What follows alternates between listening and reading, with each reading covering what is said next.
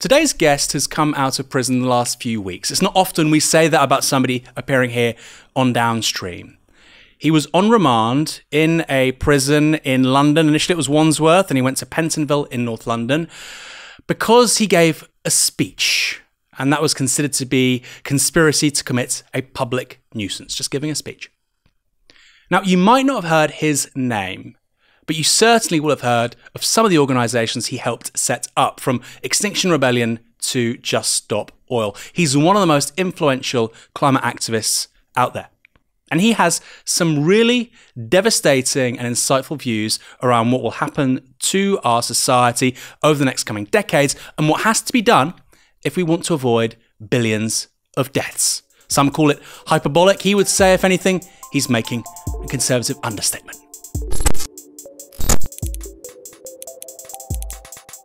Roger Hallam, you were the co-founder of Extinction Rebellion. You have been involved in protest groups like Animal Rebellion, Insulate Britain, and Just Stop Oil.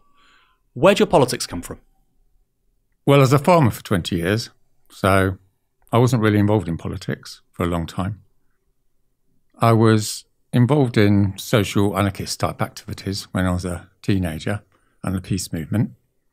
And then I got into creating social alternatives, as they were called at that time, like housing co-ops and workers' co-ops.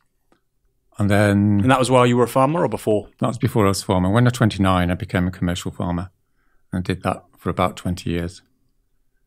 And then the weather started going peculiar. And so I lost lots of money. So I decided to come back into the fray. Why did you become a commercial farmer? Often that's something that people do because their parents did it. It's not like a thing you do in your mid to late 20s. I like growing veg. Right. And where did that come from? Don't know. Were your parents? Yeah, my dad had a garden and stuff. But, I mean, yeah, it just appears, doesn't it? Sometimes you do things which you like. And that's what I liked. I mean, politically speaking, my take, for what it's worth, is by the late 90s, most people had given up on the social agenda because of neoliberalism. And I was fed up of, knocking my head against the wall. So I thought I'd go off and do something I enjoy. So I did. So the late 1990s you become a farmer? Yeah. I mean, I'd grown veg before then, but yeah. But I think, my personal story is that in 2006, it started raining every day for 7 weeks. So I had about 30 people working with me on the farm, and they all lost their jobs because we lost hundreds of thousands of pounds. And a lot of businesses went out of business that year. And then it was rained every day for 7 weeks the following summer. And then that winter, I think it was -15 for a fortnight. So we lost all our winter crops. So by that time, although I knew what carbon was doing to the weather, I knew it was over. Why did you know it was over? I mean, somebody might say that's just anomalous weather. And that's as old as time immemorial. It's just a couple of years, right? Well, you don't want to ask me that question, do you? I don't think that. No, but somebody, a critic or skeptic would say, well, look, and it's a logical argument. Well, you're just talking about 2 years. I mean, farmers have had bad weather events forever. So why do you think that was evidence of something changing permanently? Which I'm not disputing broadly, but I wonder why that's evidence of it. I think it was obvious that things were changing permanently by 2006. And if you hadn't worked that out, then you're very bad at basic maths. I think that the issue isn't working out whether this crisis is happening. The issue is experiencing it viscerally so that you actually emotionally realise the catastrophe that we're now got locked in. I suppose the problem for me is the selective evidence of it. So, for instance, you have people like Nigel Farage, and it'll be March, and it's snowing, and they say, hold on, I thought the planet was meant to be getting warmer. And so I suppose I wonder how useful it is to sort of pick 1 or 2 years when realistically we're talking about processes which are decades, centuries, millennia. Or am I wrong? Was it that obvious and stark to you? Well, one of the things we can talk about, Aaron, is how people change. Yeah, so as you know, because I met you there, didn't I? Or did I? Shortly afterwards, anyway. We knew each other, didn't we? We met a long time ago. It was a long time ago at King's College. Before you were this infamous, world-renowned activist. Well, as I probably told you at the time, or I should have told you at the time, right? You know, it became pretty obvious early in my field research, and I'm not claiming to have discovered anything unique, by the way, which is that social change is a function of emotional confrontation. It's not a function of facts. Obviously, some people need to know you need to know broadly that carbon's destroying civilization. But once you've got the general gist, you're not going to engage in social struggle unless there's some sort of emotional arousal.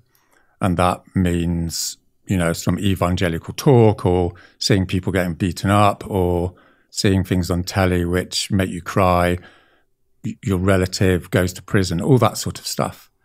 So if various right-wing politicians pretend that they don't understand what's going on, that's the last of my worries. Do you think they're being disingenuous? Do you think they're lying? Do you think even somebody like Nigel Farage acts, you know, somebody might be watching this and disagree, but he's not stupid. You know, he can read a chart, he can look at something going up, he can see that concentrations of CO2 are leading to rising temperatures. Do you think he believes what he's saying on things like climate change? Well, he interviewed me once. Okay. So I thought it was quite nice. He's quite affable, but that's the strange thing. Affable people can argue very bad things. My take on it, for what it's worth, is that he's not really interested in the truth. What he's interested in is creating an effect. He's a postmodernist in that sense. And if he's creating an effect and that feeds his ego and his sense of identity, then he'll carry on pursuing that line of approach. I mean, people aren't actually that interested in the truth. That's an Enlightenment myth, which we can talk about. Do you think that?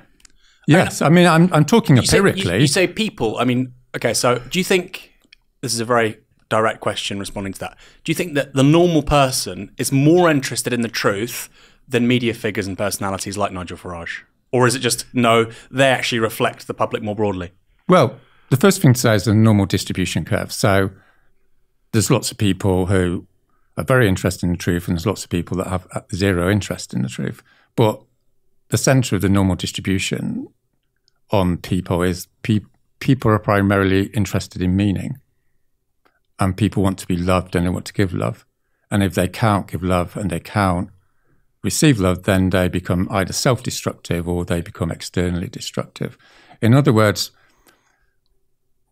if we're going to think concretely about how we're going to get out of this enormous mess, we have to go back to fundamentals and we have to reinterrogate what we think human beings are and how they tick.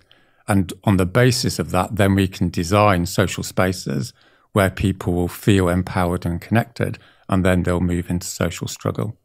But you have to get your ducks in a row philosophically first. So let's get our ducks in a row. So you're making a broader point about human nature, which I don't necessarily disagree with, but I would say also, hold on, look at discussions around climate change in this country, in the United States. Look at how they've been particularly crafted by conservative media outlets, conservative political figures. That's quite distinct, for instance, from how climate change is discussed in continental Europe. Now, there are still climate deniers in places like Italy, Spain, France, Germany. Of course there are. But it seems to me somebody like Rupert Murdoch, for instance, has had an outsized influence on the debate, quote unquote, the debate, when it comes to climate change in English-speaking countries. I mean, that's a bit different to the sort of generalizing point you're making about human nature, or am I actually looking at the wrong thing here? Well, what you're looking at isn't that important, no. So you don't think Rupert Murdoch, for instance, in the debate around climate change in English-speaking countries isn't particularly... Well, first of all, it would have been somebody else. Let's go back to a few fundamentals, right? Climate change was a very sophisticated product of a very sophisticated analysis by corporate PR people in the 1990s when they refashioned this crisis in terms of a technical phrase, the climate and change. What we're dealing with is nothing to do with the climate, and it's certainly not looking at change. What we're dealing with is a social project by the global elites to have billions of people die in order to maintain their power. In other words, it's a subset of class struggle. And it needs to be seen as a subset of a wider narrative that's been going on, since the Industrial Revolution and arguably before that. So as soon as you introduce the word climate change, like everyone turns off because they think it's something technical and it's something reformist and it's something that you need to leave to the experts. And your friend here said, just before we opened up, said people want to hear about climate change, but then they don't listen to it. So I'm not going to be talking about I'm not going to use those words, because those words are like intrinsically insulting to the billions of people that are going to die if nothing dramatic changes over the next 20 years. What we need to talk about is the process of oppression and the process of genocide and how that happens historically and how it's been replicated in this last chapter of humanity that we face potentially. Just to clarify for our audience, you were previously speaking to our producer Jonah, who's a big person in Downstream. Though he's one of some of the talent behind the scenes, and we've got Tony here too. And he said to you something about environmentalism and environmentalists, and you said, "I don't consider myself an environmentalist," and you were pushing back really against the kind of the cornerstone phrases in regards to this whole debate. You just mentioned climate change there. I just also want to probe something you said, which was that this was a social project by global elites. To me, and I know you're not saying this, to me that sounds like you're saying that it's a intentional effort to kill billions of people rather than a certain subset of people, which I agree, it's an appendage to the class struggle, not being willing to see profits fall, have a more equal distribution of wealth in the world. But it sounds to me almost like you're saying it's intentional on their behalf that billions will die as a result of climate warming, etc. Well, we have to interrogate what the word intention means, because it can mean various different things. So it's quite a sophisticated analysis is required, in my view, in the sense that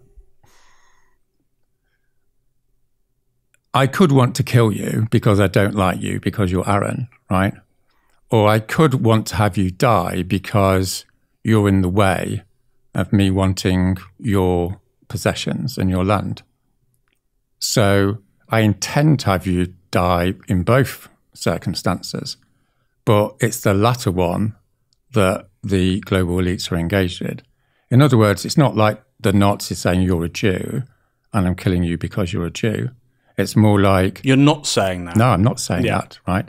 But what I am saying is the Serbs are in the way in the Ukraine, so we'd have to kill 30 million of them. It's not like we don't like Serbs, not Serbs, Slavs rather, like with Hitler's living space project, as you may know. The plan was to kill 30 million Slavs in World War II. They didn't kill the Slavs particularly because they didn't like them. They killed them because they were in the way of an economic supremacist imperialist scheme. The Lebensraum.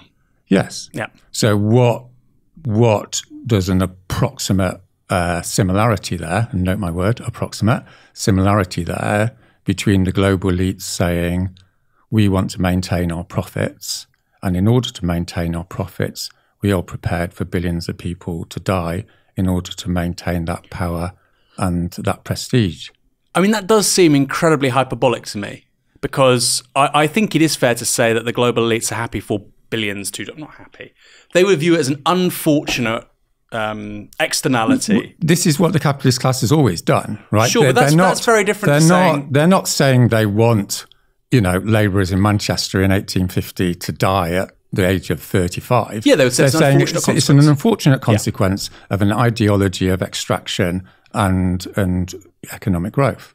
But that's not the same as invading a country like the Third Reich did with the Soviet Russia and taking what was modern-day Ukraine and saying, look, this will be the breadbasket of a future greater Germany, a greater Reich. I mean, that's because we're talking just 1 or 2 weeks after Gary Lineker made this point about 1930s Germany and UK migration policy. I don't understand why so many people got outraged about it, and I thought John Barnes' explanation was really superb about it, actually, and people are welcome to talk about those things. But sometimes these analogies hinder more than they help, don't they? Comparing it to Lebensraum in Ukraine. No. I think it's absolutely essential to use comparisons between the Nazi period, broadly defined, and the present day. And, in so much as you want to talk about this, I think no disrespect to your generation. Please, no. But when I was a teenager, in the 1970s and 1980s, and certainly in the 1960s as well, the comparison between the Nazi period and present-day injustices was widespread. It was ubiquitous. And the reason for that was because the general moral tale of our culture at that time was never again. In other words, what went on in the Nazi period, broadly defined, must never happen again. And over our dead bodies, will it happen again? That was the lesson of World War II. And so that became embedded in radical and left culture during those decades. And it was massively effective. For instance, like I was involved in the peace movement as a teenager, and the phrase was the nuclear holocaust. No one had a problem with that. Oh no, I think the word Holocaust, it's been applied, for instance, to what happened in Democratic Republic of Congo. There's a great book about the American Holocaust and what happens with Spanish Holocaust, late Victorian Holocaust. Look, exactly, Mike Davis. So I'm not probing the use of a word. I think me policing the use of a word is pointless. I think generally it's pointless. I'm probing the utility. I'm not trying to. By the way, let me just say this because I'm just to be clear. I'm not saying how dare you. I'm not moralizing. I'm just asking the use and the efficacy of doing this. How's it useful? How's it useful is it makes morally serious the obscenity of what's going on. So how is what's going on right now similar to what happened in Ukraine after 1939, 40, 41? How's it similar? Because there's an ideology of power and an ideology of extraction and an ideology of genocide, and those ideologies have been prevalent.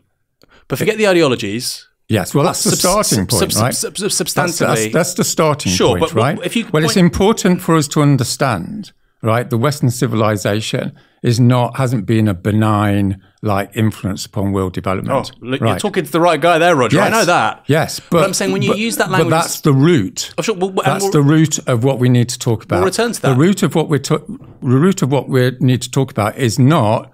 We've got some problems with putting CO2 into the atmosphere. CO2 is the mechanism of annihilation, right? There's no more point talking about CO2 as there is talking about gas or pits to throw people into. But why not? I mean, because the CO2 is the thing that makes the climate warmer. No. Of course it's not.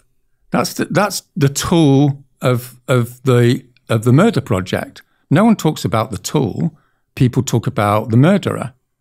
This is like a fundamental paradigmic shift in how we need to talk about what's happening. But hold on. The solution to this, let's say Roger Hallam all of a sudden becomes world god emperor, we would stop putting CO2 into the atmosphere. So I find that a rather strange thing to say. That's not who's we in that sentence. Well, the world that's subordinated to the will of god emperor Roger Hallam. We would stop putting CO2 into the atmosphere because it wouldn't lead to less climate warming. The we is a bourgeois frame, isn't it? Is it? Yes, Why? because what it assumes is that we're all together in society. We're not. We're part of a... Why is it a bourgeois frame? Because it creates the illusion that we're all in this together. Oh, it can do that, but I don't think it necessarily does that. Well, it substantially does because it prevents the creation of a confrontation, right, between... It's a technocratic phrase. Right, it says this is what the liberal climate movement has been saying all along, and one of the reasons it catastrophically failed is because it's not identifying the actual culprits, which is the global elite, and it hasn't framed the struggle in terms of a political social phenomenon. I entirely agree with you, but why would that preclude we? If you're saying us and them, that us is it's a synonym for we, surely. Yes, but when it's used in a liberal context or a general context, as you just did, then it creates the idea that we're all doing this together, which is self-evident we're not, right? Let's talk about the failures of the liberal environmental movement. Where do we start? Why? And it has clearly failed, right? Do you think that's by design? Do you think it was ever meant to succeed? Well, let's remember carbon emissions have gone up by 60% since the first COP. And no COP has prevented carbon emissions from coming down. 92, right? Yeah.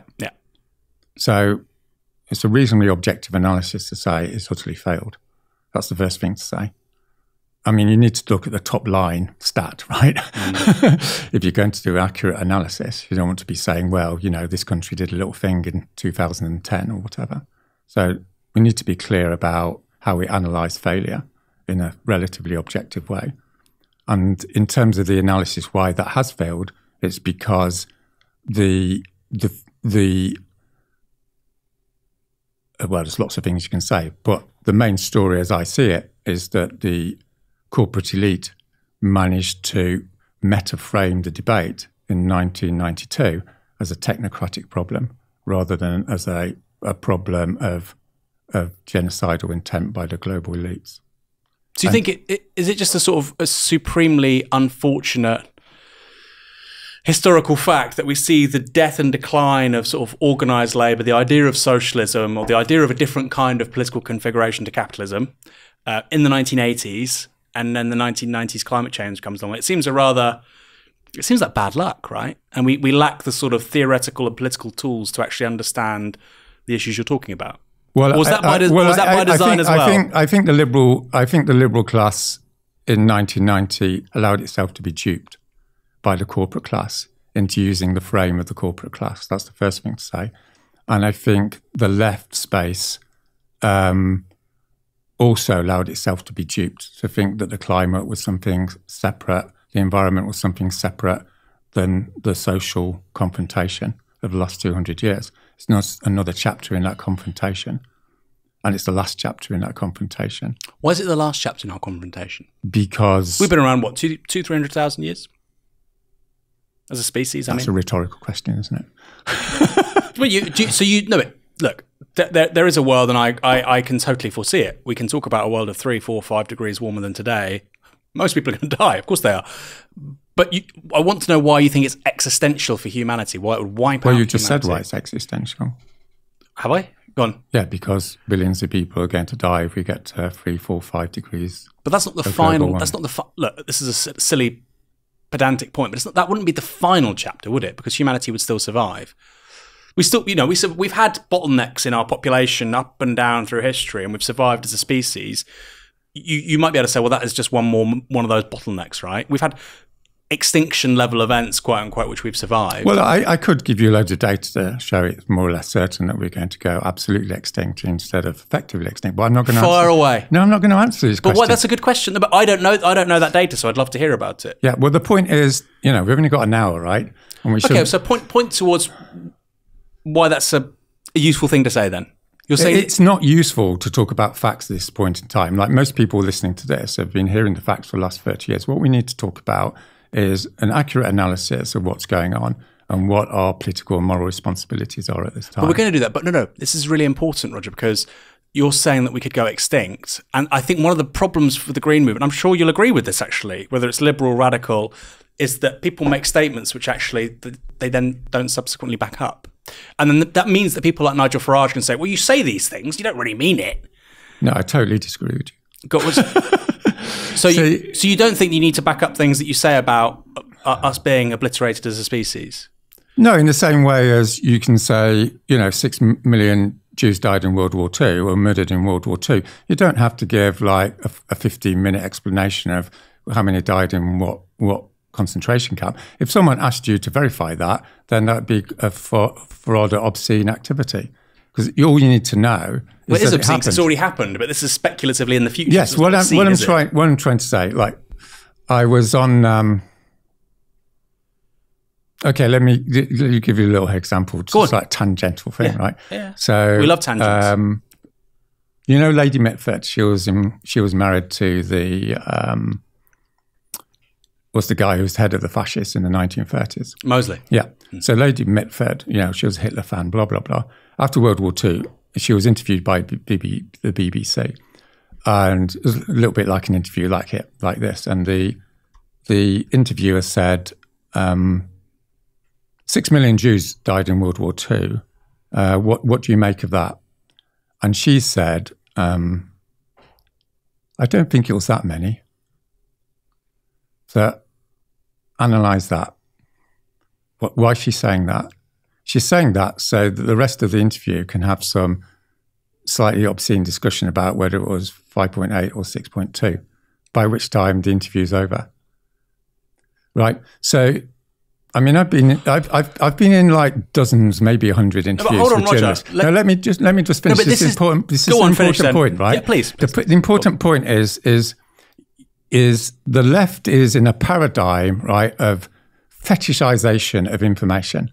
Information is not that important. I'm not throwing the baby out with the bathwater. You need to know that 2 degrees, 1,000 million people are going to be refugees. That's all you need to know. When I've done over 100 public talks, I don't need to talk about the climate that much. What I need to talk about is the notion of the violation of fundamental values. If I talk to the liberal elite, or if I talk to the left elite, like you sort of thing, no Good. disrespect. Please. Then it's true. This is part of society which has what I would call an enlightenment fetish, right? In 1750, various white blokes of a certain age in Western society decided information was very important rather than belief and religion. And there's a lot going for it, particularly when you're dealing with natural science. When you're dealing with human affairs, it's relatively unimportant. What's important is the creation of moral systems and meaning systems.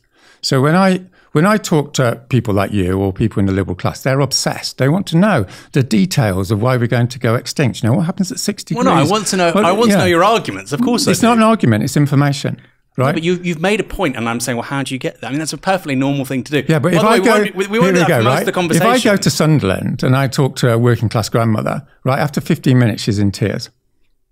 Because all she needs to know is, am I credible? Well, I'm reasonably credible. I'm a farmer, and why should I be bullshitting her, right? Yeah. Right? And number 2, shit's going to happen.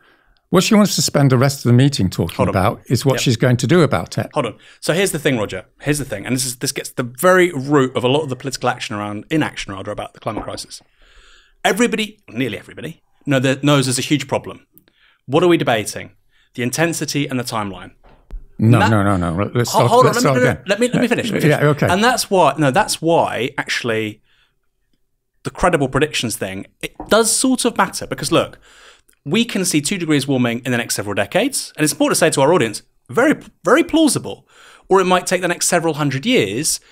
Ultimately, our planet's 5 billion years old. We're talking about here a very small rounding error. Either of those situations are very bad for our species. The point is, we'll be around for the first one. Our grandchildren won't be around for the second one. So when you're talking about this within a political context, that difference matters, Roger, doesn't it? No. Why? With all due respect. Go on. And dare I say, I've got quite a lot of empirical support. You do? I've helped set up, the major mobilizations. Yeah. Okay, this is the process of mobilizing people, in my semi-expert opinion, right? It's 5% information. It's 50% the confrontation with their values, their sense of violation, and it's 45% pathways to action. Information about what to do next week, where you're going to go on this demonstration, when you're going to be trained, right? Now, if you talk to an advertising person, they'd immediately recognize that. The reason the left is so, with no due respect, massively unsuccessful is because it doesn't understand the fundamentals of modern psychological research.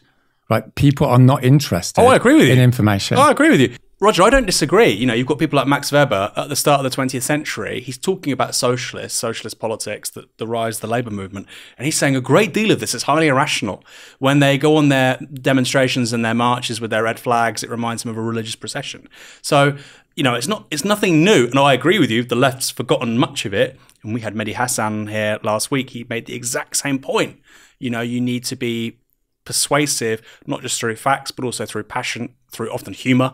So it's often highly, quote unquote, non-rational things which matter in persuasion. I agree with all of that. But you surely must see it's a bit of an Achilles heel if people make predictions and then they go wrong. It's like being a millenarian, and that's a word we'll definitely return to. And you're saying, the world will end on this day, and I know you're not saying that. The world will end on this day, and then it doesn't end, and then you've got no credibility. So let's say in 20, 30 years' time, actually, some of the things we're not expecting haven't quite panned out the way they have, right? Like we see, for instance, with some of the publications, the Group of Rome, for instance, in the 1970s, making predictions around the world today, which were very wrong. Do you not then think you lose credibility as a movement? Well, you lose credibility with the liberal elite, yeah, because the liberal elite are an Enlightenment cult, right? But ordinary people aren't that bothered, for better or worse. what ordinary people are more bothered about is whether something looks cool, whether it looks authentic, whether it gives them like a pathway to some sort of meaning. That's what most people most of the time are But wasn't thinking. this the problem for the left in the 20th century? Marx predicts, the downfall of capitalism, and it doesn't happen. And that's why billions of people, have a certain view of the world at the start and the midpoint of the 20th century. Towards the end, they don't. Because actually it turns out that the downfall of capitalism doesn't play out like he predicted. So it does matter. And by the way, in the long run, I think he's right. But that's why the timing of these predictions matters, doesn't it? But it's a red herring, isn't it, at this stage? It's not like I'm running around like making exact predictions. I mean, obviously people will misrepresent what I say to make it sound like I'm saying it's the end of the world. I'm not saying it's the end of the world. I'm saying we're looking at effective extinction. When? I'm not going to answer the question because you're taking me down that road. No, but next 100 years? I mean, that's a big... No. What we... Effective extinction. We're not talking about extinction anymore. We're saying lots of people are dying. How quickly? No, because what I'm trying to do, Aaron, is challenge you about where this interview goes. I've done hundreds of interviews, so I just get bored of them. Right? I'm not interested in going to an interview to try and have an intellectual discussion. But our audience is interested, Roger. They want to know when hundreds of millions of people are going to start dying. They can go and look it up. Just go on the internet. You'll find out. You're the authority. No. I'm the authority. I'm the authority in how to mobilise people effectively. That's a different skill set.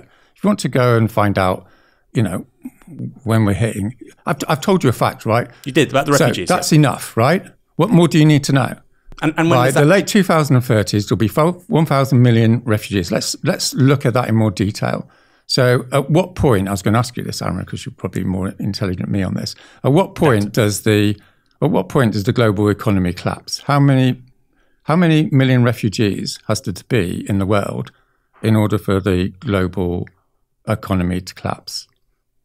That's a good question. I'm putting a gun to your head. No, I would say the thing that collapses first is actually various political systems. Yes, but how many refugees are going to undermine the global complexity? I think that would easily do it, wouldn't it? Of course it would. Give me a number. Well, I think off the top of your head. I think a couple of 100 million would do it, correct. frankly. Or at least that's what I think too. Yeah. Between 200 million refugees and 400 million refugees, I mean, there's 8 billion people in the world, let's say, for sake of argument. So we're looking at that around 2030, 2035. So Suella Braverman's right. When she says that hundreds of millions of people will want to come to Europe, want to come to Britain, she's right. Oh, yes. Yeah, this is something that the left has got its head buried in the sand about. But, of course, their solution is to move towards a fascistic scenario, right? The reason the left is going to fail is because it hasn't got a plan. Because it's not actually talking about it. And if it talks about it, people get cancelled. People get cancelled for talking about hundreds of millions of refugees. Because it's particularly the postmodernist urban Western left isn't interested in reality. It's not interested in the notion that everything's going to go. Like, that's just an opinion. And this is why that whole move has been so disastrous. And that's why I get cancelled, right? Well, hold on. I'm very interested in this because I agree with you. And when I saw, Suella Braverman, she said lots of stupid things. Yeah, well, let's not focus on let's not focus on the right. Hold on, Roger, let me finish. She said lots of strange things, but she said something which was, 100 million people will be moving towards Europe. And that's broadly correct. Look, we're already struggling with 50, 60,000 undocumented migrants coming over the English Channel every year as it is. And I think you're right. The left is like, no, but let them all in. No, that's not the issue. Let me finish, Roger. Let me finish, please, because it's for our audience as well, not just between me and you. The left will say, let them all in. And of course we can. But the point is, as you've said, as it gets worse, 50, 60 is going to become hundreds of thousands of climate refugees. It's going to happen. And like you say, right now the left doesn't have an answer for it. So what is the answer? Civil resistance, obviously. It's a no-brainer. It's a genocide project, right? And it's locked in. Two facts. It's a genocide project and it's locked in. So it's like, it's an act of war. But hold on, you're the non-violence guy. Yeah, that doesn't mean... So you're mean, saying it's an act of war, but it's an act of war by it's an act of war by the elites, right? Against the poorest people in the world. Yeah. Right? And we can split hairs about intentionality. That's not really the issue, right? I agree with that. The issue is that's a violation of all human values. And it's a violation on steroids of socialist values, right? So my challenge to the socialist space is, where's your solidarity? Why aren't you in prison, Aaron? Well, I tried my best, but they only gave me a probation order. This is years ago, though, I should say. It was in the 2011 student protest. But it's not a frivolous question, right? I don't care whether you go to prison or not. What I'm trying to say is that the left has to organise, otherwise it's going to get crushed. Hold on. So...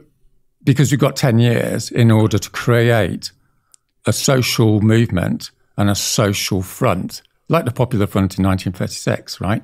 Similar thing, which is actually serious about communicating to the public exactly what's going to happen. I agree with much of that, but I just want to get to the heart of this. You said it's a war against the poorest people in the world, and I agree with that entirely. And that's not just purely metaphorical, by the way. There are literal wars fought against the poorest people in the world. If you look at, for instance, I'm not being in the slightest sense metaphorical. Yeah, I know, but Civil War in Democratic Republic of Congo is about getting precious minerals and ores out of that country. Millions of people died. So I agree with all of that. But then why non-violence? Surely this is an argument. Andreas Malm would come along and say, well, this is the reason why we need to have, not violent revolution necessarily, but you need to have the conversation around political violence needs to be more intelligent. No, we're not talking about a debate, and we're not talking about violence. That's like an irrelevancy. Well, no, it's not, because you just said that they've declared war on the poorest people in the world. We are talking about violence. You're just saying it can only go one way. No, you're trying to get me down intellectual rabbit holes. Right? Not at all. No. You made a big point, which I agree with, and I wonder why non-violence is the response. You're the non-violence guy. That's why I'm asking. Normally people say, you're violent. I'm not saying you're violent. I'm saying, should you be violent? This is what I'm suggesting, right? Which is, I've just said to you, that there's a meeting of people who watch this, right? And you and me, to talk about what people on the left are going to do in order to engage in civil resistance over the next few months. That's what I want to talk about. I don't need to talk about some arcane discussions about violence and non-violence, right? I don't need to talk about... It's hugely important to your strategy, isn't it? No. Roger, of course it is. Because you're living... Your whole strategy is about non-violence. No. And I want you to say, well, look, if it's war on one side, non-violence on the other side, that's going to fail, isn't it? My strategy is to go into the interview, right, and ground the interview in the immediacy of social struggle, which is what all social change agents have done for the last 250 years, right? Right? That the intelligentsia is the problem, right? Roger, I agree with all of this, but I'm then wondering, the mechanism that you then refer to, which is the non-violent protest, that seems I've been mobilising people. Very weak compared to I've been mobilising people, 60 hours a week for the last 3 years, right? The issue with violence is an irrelevance. You don't get people coming to meetings going, well, I've read a book that says violence is a good idea. Because the people who come to meetings don't give a shit about that sort of thing, right? No, but you're the one that's saying that. Nobody's saying violence is a good idea. You're the one that's saying, you're the one that's saying, no, it's a bad idea. It can never happen. Nobody's saying it's a good idea. You're the one that's... It's not an issue. You're the one that's circumscribing certain... It's not an issue. Well, so for instance, have you read Ministry of the Future by Kim Stanley Robinson? It's a really important book. You read this? So it's about how basically we address climate change. And it's a work of fiction. And a part of the book is a UN General Secretary basically commissions a Black Ops wing to take on the global 1%. And they start blowing up private jets. And I can say all of this on Novara. It's in a book recommended, funnily, by Barack Obama, which I found quite funny, but there you are. And that is obviously, speculatively, you say, okay, I can see how that would work. People stop taking chartered jets, private jets, because this Black Ops wing, which is actually... involved with the UN is blowing them up. I don't think that's right, but that's just this work of fiction. That to me is like these people have all the power, they have all the political power, they're waging war against people. This is then the analogous response. But sitting in rows and saying kumbaya, that doesn't seem as serious to me. Who's sitting in rows? Well, that would be how, say, Piers Morgan would characterise Just Stop Oil. That's how he would. Yeah, who I think are amazing, by the way. We don't need to engage with that, do we? What I'm trying to do is reintroduce a notion of praxis to the British left, right?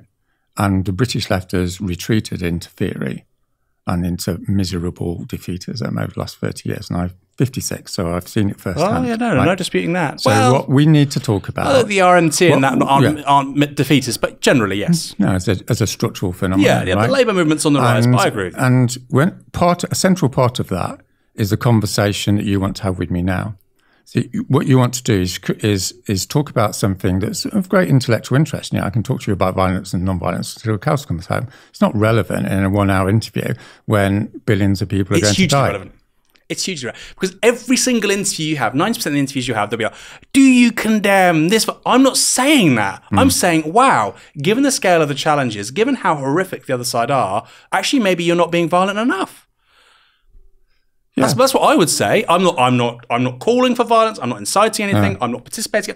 I'm just saying, if you're saying the challenge is this awful and we're looking at billions of people dying, the response doesn't seem appropriate.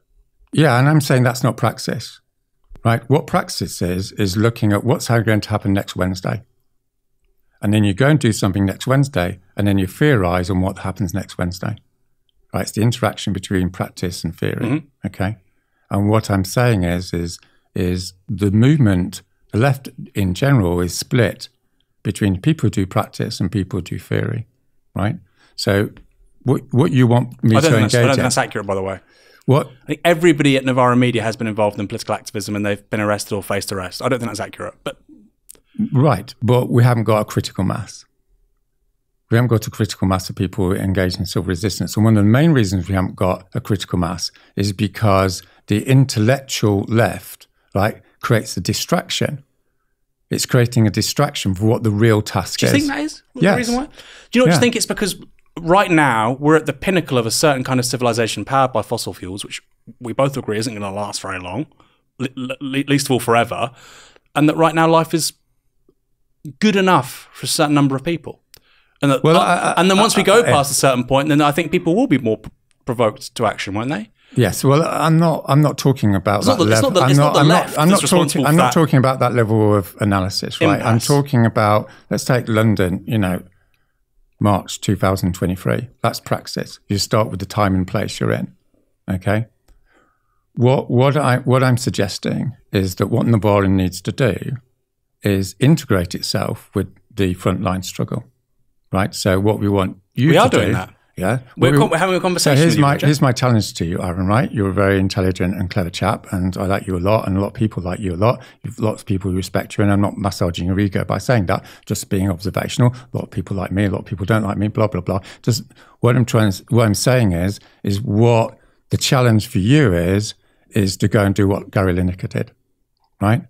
So Gary Lineker is a classic example of praxis in action, right? He has a theory, which is bad to treat people like shit. He goes out and challenges the powers that be, and he wins, right? But what Gary Lineker did wasn't particularly radical. It's just the fact that he has the position of power and he said what he said. Exactly. So you've got a position of power. I say that all the time. You've got a position of power. You're not as powerful as him, right? But you've got a position of power. So in classical civil resistance needs leadership from the intellectual leaders, right? This is the Gramsci idea, isn't it? Organic intellectuals and all that sort of stuff. What you need to do, because it's an emergency and millions of people are going to die and all the rest of it, so it's a big deal, right, is to say, right, I'm going to lead a march, after the big one, the XR march. I'm going to take a day off work. I'm going to bring all my staff and we're going to walk along Holborn, right? And when the police say, if you carry on walking along that road, you're going to get arrested. You're going to say, do your worst. And then you'll be in prison and blah, blah, blah. And then you'll come out and you'll have 500,000 people watching you. Okay, so I agree with much of that. I think Novara should, I think we all go on protest. I don't disagree with any of that. We're not talking about protest here, right? Just let me challenge you. Let me challenge you. We're not talking about protest potential here. Criminal activity. Trespass or whatever. We're talking about a strategy, a confrontation with the British regime. That's not protest. You understand what I'm trying to say? You're right. There's a semantic mistake on my part. Yeah.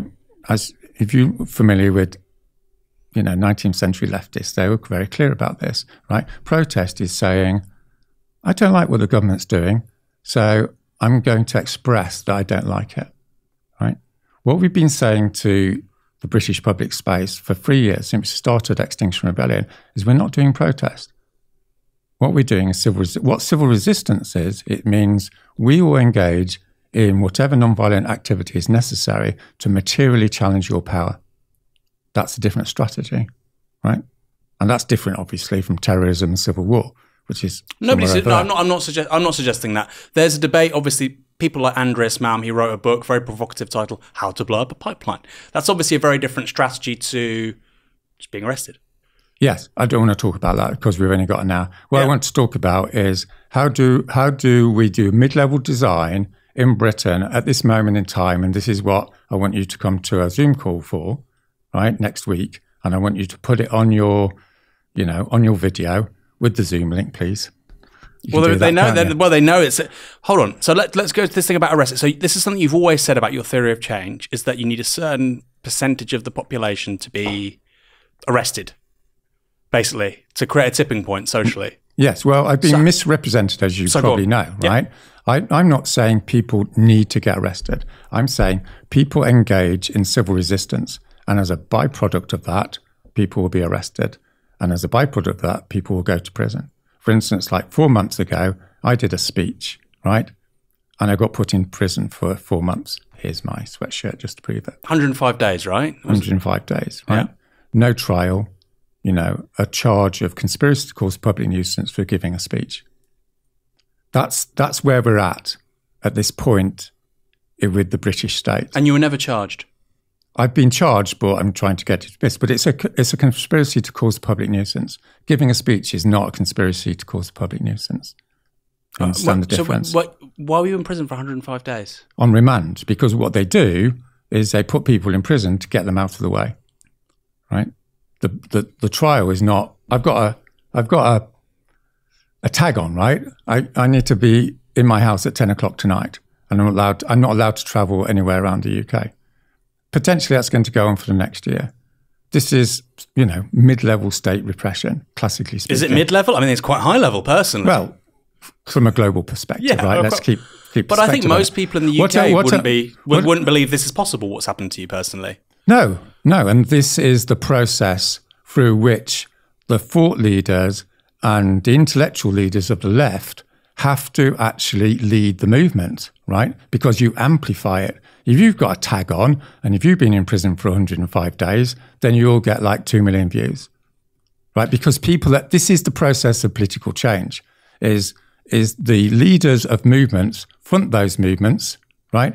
And they amplify the injustice that, some ordinary guy is never going to do. So you've got a massive responsibility, Aaron, to actually engage in civil resistance. I'm not saying give up your job, right? You're a good interviewer and all the rest of it with Novara. I'm not against intellectual labour. Far from it, right? What I'm inviting you to do and Novara to do, and that's why I've come here today. I don't want to talk about bloody violence, for God's sake. What I'm coming to talk to you today is about something which is at the heart of praxis, right? Which is to combine like intellectual activity and podcasts and all this sort of stuff with civil resistance. You said you don't want to talk about violence. A great deal of violence has been inflicted on you. A great deal of violence. This isn't, what's happening to you is not non-violent. It is very violent. It's just you're taking all the violence. 105 days in prison, you've got a tag. They're traumatizing you. Isn't that violent? Well, it may be or it may not be, but that's not what I'm interested in talking about with you. No, but it's hugely important. You're saying non-violent. No, it's not particularly important. It's not particularly important. It's hugely important. And it's even important for what you're saying, because you're saying you get moral authority and credibility precisely because you're the victim of violence. Yes, yeah. I mean, I'm a good case study. Important. Yes, like lots more people know about me because I've been bunged in prison for 4 months. But it's what's happened to me as an individual is not important. What's I'm not saying it's important or unimportant. I'm saying it's violent. It's violent. There's definite violence going on. If you want to call it violence, then it's violence. That's not what interests me, and that's not what I want to talk to you about. What I want to talk to you about and your listeners is, what do we do now? Right? Where are we at in terms of the British state in 2023? Hold on. We have been talking about that, and you've been saying me and the people watching this should also go to prison for 4 months. No. Let's get the phraseology right. No one particularly wants to go to prison, right? Leaving that issue aside. Yep, park it. Let's focus on what the theory of change here is. is that people with a following, a public following, whether it's Gary Lineker or, Brian Eno or you or whoever, right? All these public cultural figures need to engage in civil resistance. If they do, then we'll win. That's my proposition to you. In the same sense, Gary Lineker has won on something that's fairly minor. And this is the empirical information I'll share with you, in so much as you want the information, right? Which is the biggest climate, inverted commas, campaigns of the last 12 months have all been organised by about 500 people around the Western world. So we've got, 1 billion people in the Western world? 500 people have created massive campaigns. I think the figures last year for these campaigns were 4.5 million hits on the media, right? Almost as big as XR. It was ever thus. Yes. Karl Marx was involved in the International Working Men's Association. It's always been like that. So it's a relatively small number of people, but they need to be amplified to 10,000 people. And I'm not just giving you a hard time for the sake of it. Give me a hard time. I'm saying there's at this moment, there's a massive opportunity for public figures on the left to amplify that to the tipping point. And we're almost at tipping points defined as forcing Western governments to change legislation. Now, I'm not pretending for a moment that's the end of the story, right? I'll come on to that in a minute. But the fact of the matter is, in France, the civil resistance movements that I help facilitate are going to be speaking to Macron.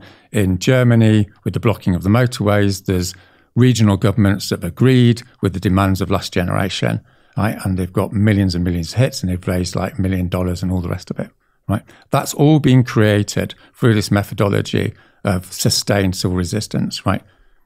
And what I'm saying is to get that point where you're going to force a state, like what's just happened with the BBC, to retreat, which is entirely possible, of course.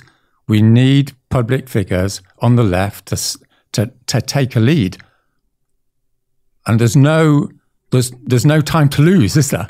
So some quick points, I suppose.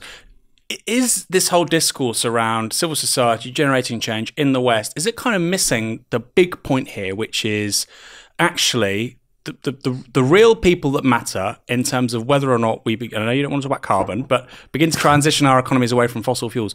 The real actors that matter actually are people like the Chinese Communist Party. And it's nice for Europeans and Westerners to think that we're driving history, but actually it's the 20th conference of the Chinese Communist Party, and they're saying we're going to build all these nuclear stations and hydropower. Yeah. But look, hold on, because our audience might not know this. In 3 years, China is using more concrete than the United States did for more cement rather, than the United States did for the whole of the 20th century. So actually, it's very comforting to think that we're changing history here in the West. But realistically, right now, the biggest variable is what happens in Asia. It's not us. Okay, so there's a little analogy, right? You're in 1943 and a resistance fighter knocks at your door and it says, I've got a family of Jews down the road who need to be put up by you. And what you say is, look, where the Holocaust is happening is in Eastern Europe. There's no point in me taking those Jews in. Is it like that? Yeah. Basically what you're saying... we're not talking... Basically what you're saying is you're abdicating moral responsibility. I'm not at all. I think it's nice for Europeans, less so the US, because the US is still a growing economy, expanding population, but Europe has stagnating living standards, stagnating CO2 emissions, and politically, economically, technologically, it just doesn't matter anymore. China and the US and India matter. You're not taking in the Jews in 1943, right? Because you're trying to make things matter or not matter. You're taking the Jews in 1943 because that's the human thing to do, right? It's not about making a calculation. There's been research on people that took Jews in the Second World War. And if you're not familiar with it, there's no sociological determinism in it, right? It's not like people were rich or poor or Catholic or atheist, right? There's no rhyme or reason. Why is that? It's because a certain minority of people find it intolerable to stand by when gross injustice is happening. Roger, I just think there's lots of... Look, that's the main point. We can talk about 1.5 or 2 or 2.5, and I understand why you say I don't want to talk about facts, but the point is, how quickly are we going towards something which is really awful? That's the difference between 1.5 and 2 and 2.5 and 3.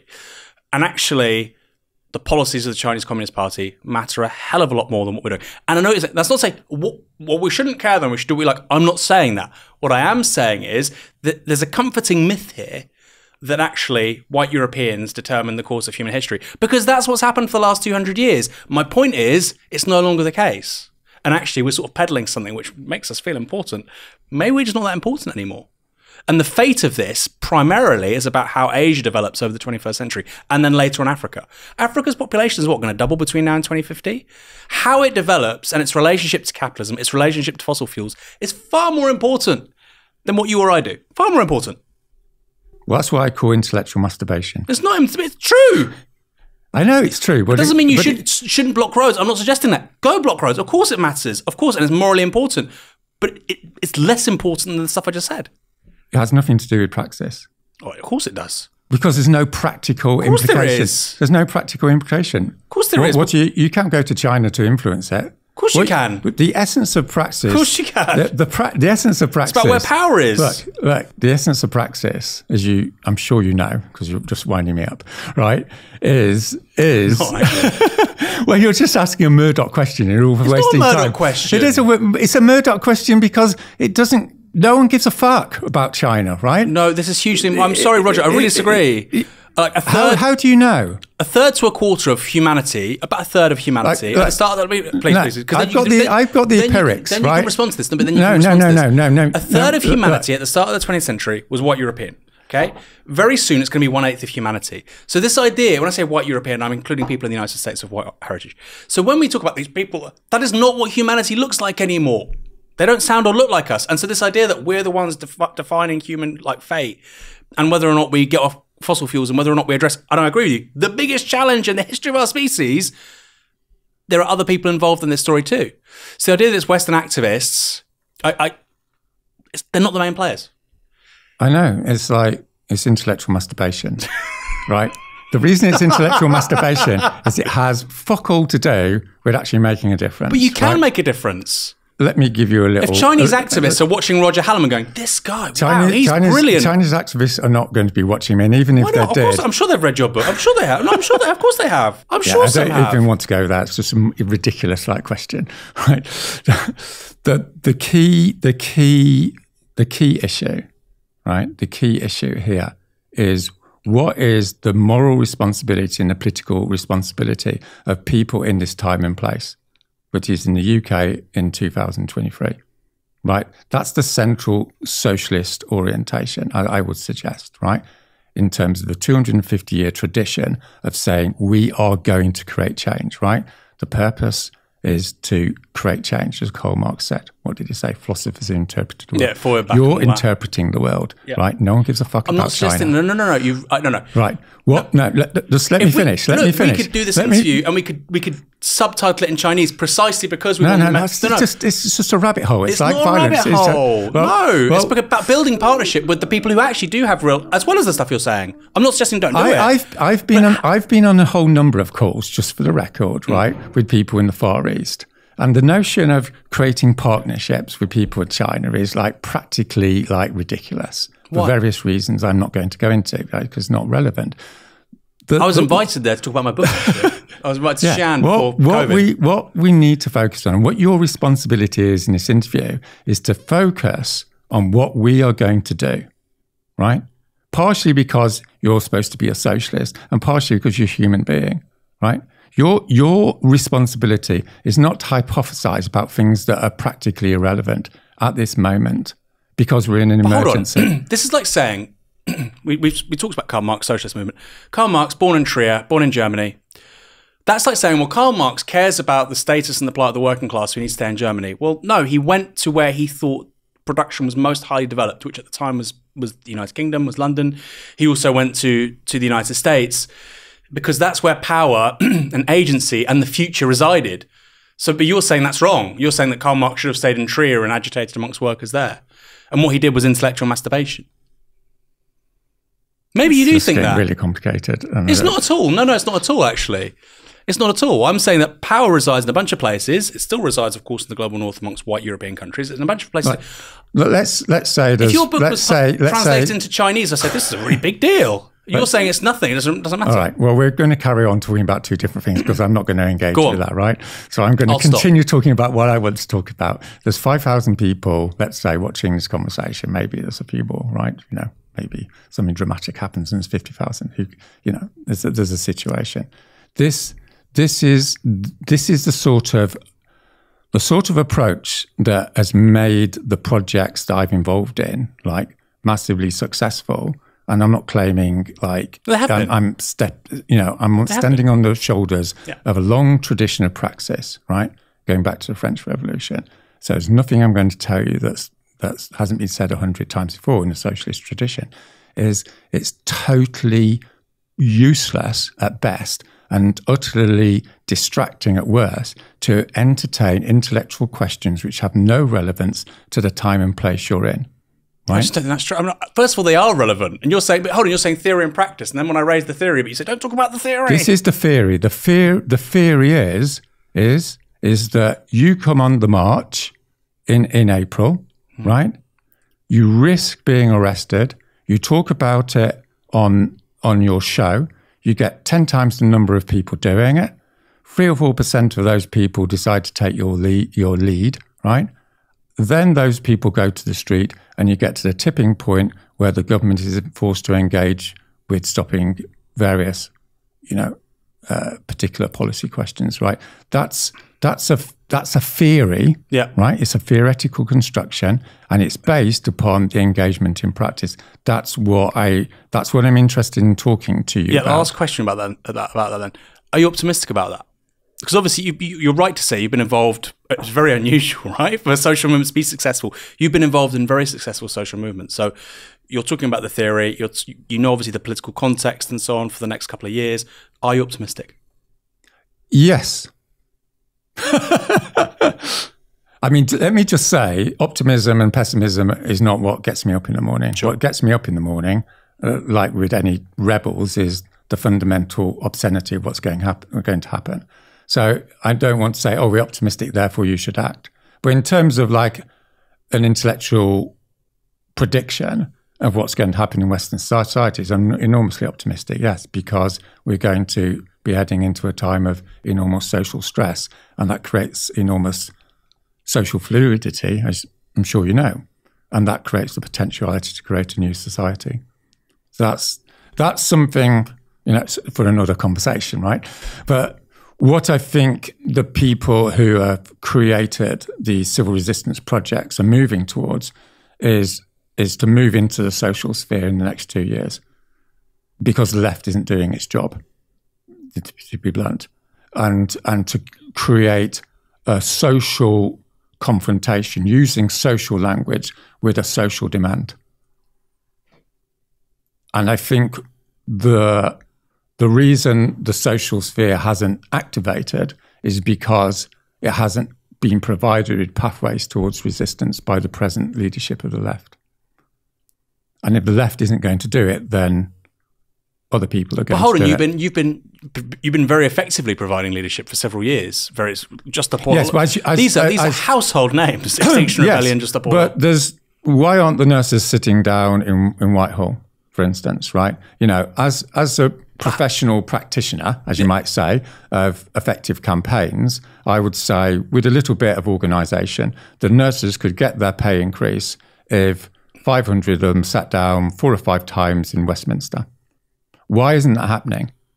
The reason it's not happening... So you're talking about the pay dispute rather than... Yes, the pay dispute. It's just an example, right? And I'm not saying it's a done deal. What I'm saying is, as someone knows about these things, that campaign could be won through civil resistance in a matter of 10, 14 days, right? I think that's a respectable prediction because there's enormous support for the nurses and there'll be an enormous backfiring effect, a bit like Gary Lineker, if the government, if the police arrest them. Last time, police arrested doctors, for an XR demonstration, there were police in tears, right? We don't do that sort of thing in this country. We don't arrest nurses. Now, the reason why... If you were to offer advice to the RCN, it would be to dress up in your gear, go down Westminster. I wouldn't offer... Sit down. This is the whole point. I wouldn't offer advice to the union because the people who would be in the room are people who are structurally opposed to processes that are going to lead to success, because they're in a bureaucratic reformist paradigm. And that's my analysis. I'm not making any, ultimate moral judgments on it, but that's my analysis of what's happened over the last 6 months, is that the social movements have not found the leadership and the organizational core to engage in mass civil resistance, which could have happened and maybe still could happen because of the cost of living crisis. So do you think they'll fail then, generally, because of these limitations? Yes, because they are caught in a neoliberal cage. The left neoliberal paradigm is, number one, we always fail, so it's always miserabilist. And number two, you engage in tactics which have been proved to be, at best, Well, they go on strike as well. I mean, strikes do work. Strikes do work. If they were just doing the demos, I'd agree with you. But there are the strikes as well. I'm making a general strategic point, right? Obviously, strikes work, but we're heading into a period of massive social stress. Partially because of the neoliberal system, which everyone knows about who's listening to this, and partially because of the collapse of the weather systems. Okay, so what we have to do is prepare now for the fluidity that's going to come through that social stress. People are going to be looking for an authentic meaning system. And if the left doesn't provide that meaning system, they'll find that meaning system in the populist right. I totally agree with you. So this is my challenge to you, my central challenge to you, all due respect and everything, right? In this interview to Novara and to the intellectual left more generally, is I'm not anti-intellectual, don't get me wrong, right? I read loads of books. You're doing a PhD? So I was doing a PhD and stuff, so I know lots of literatures. But we have to focus on March 2023 with 5,000 people watching this video. We have to intellectually think about the here and now with us and what we're going to do. That's what being an organic intellectual in the Gramscian sense means, right? You're in the factory, you're organizing the workers about what's going to happen in a month, right? You're not hypothesizing about, the invasion of Ethiopia. Can I ask you a final question? Yeah. Because you were in prison for 105 days. Did it change you at all? Yes, I think it did, actually. Yeah. It's made me a lot more confident. Really? Because with this stuff, which you spoke about earlier, the process is the punishment, right? Even if they never actually, this doesn't go to court, if the CPS drops charges, etc., having a tag on you for a year, going in prison for 105 days, the stress and the anxiety is the punishment. That's the point. It's like very Kafkaesque. But you're saying that didn't work. No, because this is a problem with the vulnerability fetish of the left. It's like an exaggeration of victimhood, right? It's what's happened is it's horrible being a victim, right? It's horrible being locked up, for weeks in prison and getting let out once every 5 days. It's objectively horrible. No one's doubting that. No one's doubting the reality of the being victims, right? And the empirical record shows that the experience of oppression can and does create confidence to actually resist. So there's two different dynamics going on. What oppression does is creates, despair, desolation, and all the associated aspects of it. And it creates empowerment and rage and maturity and resilience. And those two processes happen at the same time. It's actually quite complicated, in the literature to work out why that is the case and how you can emphasize one more than the other. I mean, obviously there's elements of support and there's elements of ideological sort of certainty when you go into a space of oppression, right? But what we need to understand is that we have to move away from the fetishization of the victim narrative, right? I'm not fetishizing it. I mean, going to prison is a serious thing. It's a serious thing, but this is another crucial transition. The left has to transition to a praxis, but it also has to transition into a joyfulness about what it means to resist. It's good, right? it's good to resist because it makes you feel like you're actually doing something. You see what I mean? You're not just sitting there feeling depressed in your bedsit. You're out on the streets and you're doing something. You're with other people, and that's what being human is about, is sociability, right? And what's instructive about being in prison is to make a visceral connection with the reality of what oppression looks like, particularly for people that, aren't from the working class and all that business, So I'm not saying, therefore, Aaron, go to prison to find out what oppression looks like. No, right? I know you're saying that. What I'm saying is let's have a more mature, historically informed discussion about what resistance involves. Sure. I suppose, just quickly, police do what they do to people like you precisely because it works. State intimidation, incarceration, it's effective. No. You don't think so? No, it's effective and it's ineffective, right? So we've got to get away from Newtonian, simple causal chains, right? We live in a complex social system, and the human brain is a complex system. So when things happen, you get a variety of different effects. And one of the key reasons why social change works is the indeterminacy of the oppressive strategy. You understand what that means? Very clear, right? Very well. When the oppressor engages in repression, he's shaking a dice. It can work, or it can backfire, and it can be out of power in a week.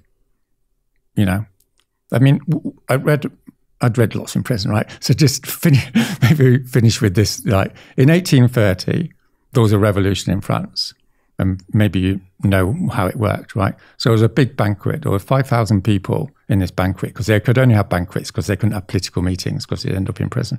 So people were doing toasts and going, bring down the government, But it's only a toast. So it's like what we call a below the arrest line, like action. The government overstepped itself and it oppressed the people who created the banquet and said, you can't have that banquet, which was so ridiculous. It was a bit like what just happened with Gary Lineker. It happens 101 times, right, in the literature. And all the people who are having the banquet thought, fuck that, we're going to have a demonstration. And because it was 1830 in France, some of the people were shot.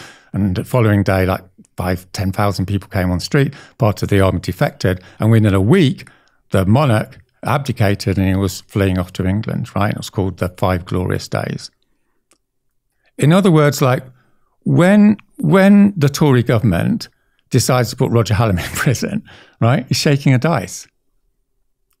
Because when I go to get my court case dismissed, right, maybe I'll go on hunger strike.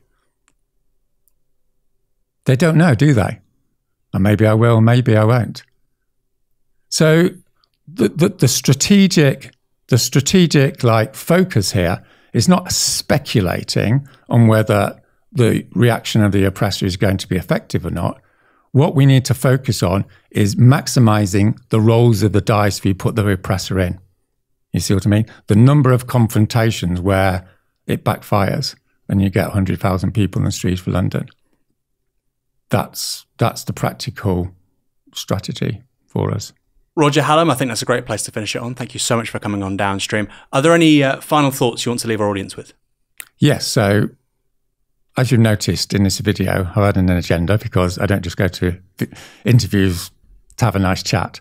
So the agenda is that the audience is being invited to a Zoom call, which will happen in about 7 to 10 days, where they can find out more about civil resistance and join thousands of people on the street this April who will be taking, slow marches around London in order to force the government to take action.